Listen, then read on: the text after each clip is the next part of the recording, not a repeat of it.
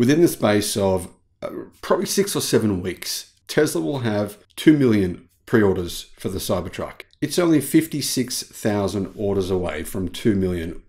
That is ridiculous. Elon Musk just pointed out demand for the Cybertruck is insane. It's so-called off the hook. What does this mean for Cybertruck production? What does this mean for the future of Tesla? Well, here's what I have to think. Here's what I have to say. Hello, my friends. Welcome to the channel. It's great to see you. Thank you for tuning in. My name is Sam Evans, and I'm coming to you from Australia. Guys, welcome all the new subscribers. Welcome back, everyone else. Now, I should say guys and girls, but here in Australia, guys just is a reference to guys, males and females. I have been critiqued in the past saying that I'm being sexist by saying that, but just so you know. Cybertruck. Yeah, you all know that I pre-ordered one within, I don't know what it was, 10 or 15 minutes of the reveal, when a lot of people were saying it was fake, it was so ugly, it was a joke. When was the real, do you remember seeing this? When is the real vehicle going to come out? When is Tesla going to show the real vehicle? Remember people saying that? What about the vaporware claims? How many times have we seen the vaporware claim being posted?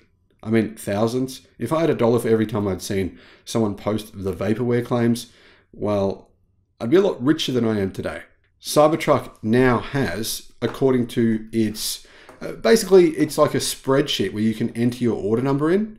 So crowdsource data, we can see Tesla have never revealed this information, but apparently according to the crowdsource data, Tesla now has just under 2 million pre-orders. So they've got 1,944,000 reservations. That's about 1.6 million more reservations than any other car in history.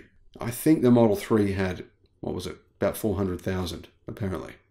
Now, yes, it's true that not everyone's going to go through with their order. The reason they won't go through with their order for a lot of people will be that they don't want to wait years. I mean, if you think about it, it's probably going to take Tesla 5 years to get through 2 million pre-orders. And a lot of people are just going to go, no, I'm not going to wait. I'm tired of waiting. A lot of people will probably say, I don't want this car for various reasons. But let's say Tesla only converts a quarter, 1 in 4 of their reservations. That's still 500,000 vehicles. That's ridiculous. Now, one of the reasons that I think the Cybertruck production will work, Morgan Stanley, Adam Jonas says it's only going to be a niche vehicle, a Ferrari level vehicle. Tesla will only produce maybe a few thousand a year. Ferrari-like numbers, going to be very expensive, over $100,000. Even Elon Musk said it's going to be very expensive. I don't think it will be as expensive as what people think. Now, keep in mind, part of Tesla's plan said the Cybertruck will use a lithium iron phosphate battery. Now, not all versions will, of course. I'm going to guess the cheaper model will use the new M3P cells from CATL. Now, keep in mind, these new M3P cells use manganese. They have high energy density, lithium iron phosphate battery pack. You can charge it to 100%. So in theory, you're really getting more range than what you would the equivalent ternary batteries. Now, 4680 cells now have 10% higher energy density, but Tesla can't mass manufacture the Cybertruck based on their 4680 cell production. It's way too small. Way too small. Clearly, Tesla know this. They know the M3P batteries from CATL are much cheaper. The energy density of those LFP cells now is probably around 15% behind 4680 cells. 15%. That's not very far. In my opinion, those batteries are what will enable Tesla to mass produce the Cybertruck at a price that a lot of people can realistically afford. I'm going to guess around $65,000 for the cheapest model, but I don't know. That's a guess. Let me know what you think in the comments section. Keep in mind, if the price is at that level, it will actually get the $7,500 tax credit, making it much more affordable than probably equivalent gasoline-powered pickup trucks. Remember, it's got a 6.5-foot bed. It's a big vehicle.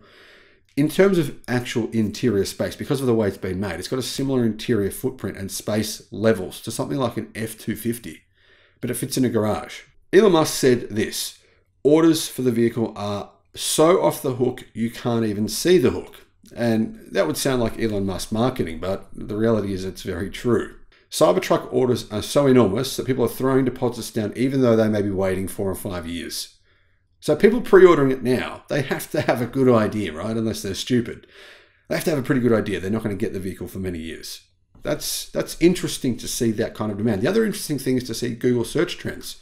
There's been more clicks or searches for Tesla Cybertruck than almost every other vehicle put together over the last 12 months. At Tesla's earnings call that was just happened a few days ago, Tesla said the Cybertruck is the first truck we're aware of that will have 4 doors, over a 6-foot bed. Now, it's apparently meant to have a 6.5-foot bed, but it sounds like maybe it won't be quite 6.5 feet, and will fit into a 20-foot garage. So it's sort of the biggest on the outside, but it's bigger on the inside. In other words, it's in a different category to the F-150 Lightning. The Lightning has a 5.5-foot bed. It's quite a bit smaller in terms of its interior space, not only for passengers, but also for actually storing things in the tray. Demand is evident for the truck, Elon Musk understated at the earnings call. And he said, demand is so far off the hook, you can't even see the hook. I do want to emphasize that the Cybertruck has a lot of new technology in it, like a lot.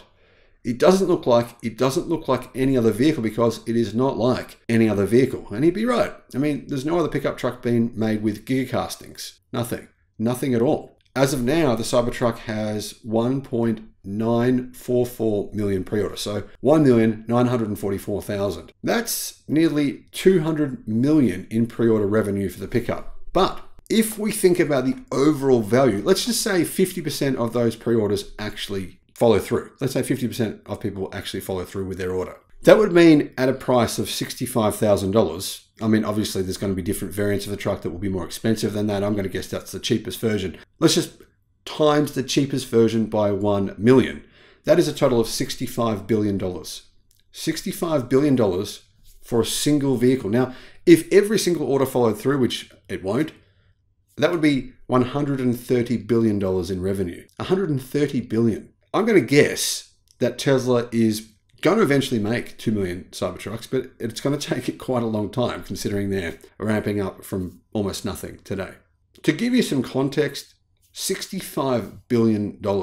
Ford's total revenue last year for its entire company, including its finance business, worldwide was $158 billion. So what I want to know, guys, what I want to know is this. Do you think the Cybertruck will actually be a success? I mean, you guys know that, I'm completely biased. I love the Cybertruck. I love practicality. I love the kind of fact that it's stainless steel. It's a new product. I love that it's an electric pickup truck that I think is going to be something that people will love. And I'm completely biased. But what I want to know is, give me some objectivity here.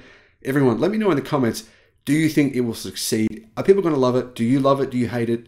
Let me know your thoughts. Thank you for watching. Bye-bye.